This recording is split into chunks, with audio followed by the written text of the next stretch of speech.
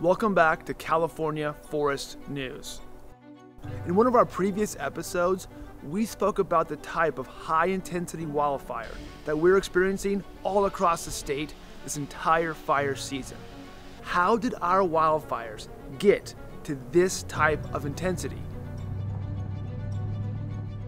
The answer may actually lie with another type of wildfire, low-intensity fire. Let us explain. Hundreds of years ago, low-intensity fire ignited by lightning or indigenous people routinely burned the mixed conifer forest of the Sierra Nevada.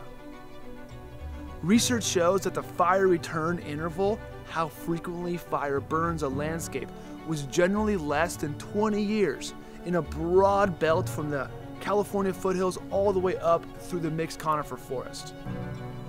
That means on average, every 20 years or so, a place like where I'm standing right now would experience low-intensity fire in some form.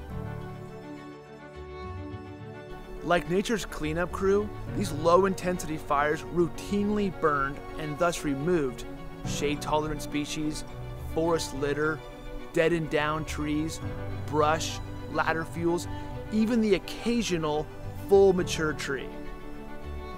Most tall, mature conifer trees evolved to withstand low-intensity fire with resistant bark and their crowns high above the flames.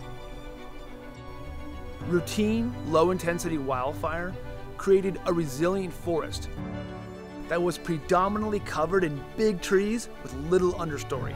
There were also scattered openings and some places of dense vegetation.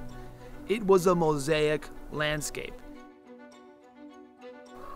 We call this a fire-adapted ecosystem.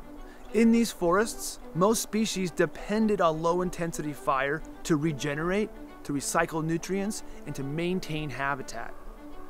As modern populations in California continued to grow, our forests started to change. We expanded right into these fire-adapted ecosystems. We built entire communities, including infrastructure like reservoirs that store water for drinking, downstream agriculture, and hydrological power. Wildfire posed a risk to our communities and this infrastructure, so they were put out. Here in California, between the U.S. Forest Service, CAL FIRE, our partner, and all the great professional local resources, we've built the largest wildland firefighting organization the world has ever known. But perhaps we were too good.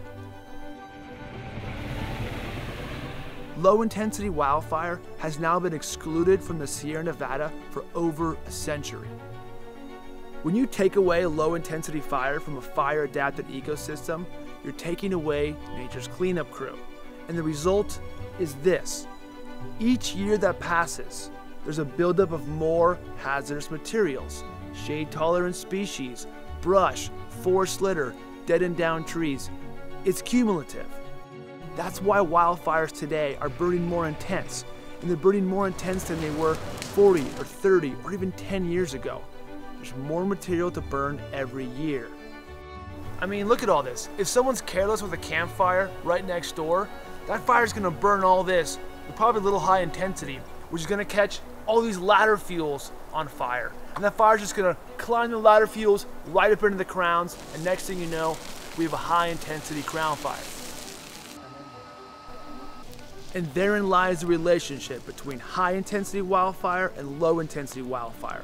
The absence of routine low intensity wildfire creates high intensity wildfire. The type of wildfire that's threatening our communities and our natural resources all across the state. We hope you stay tuned for our next episode.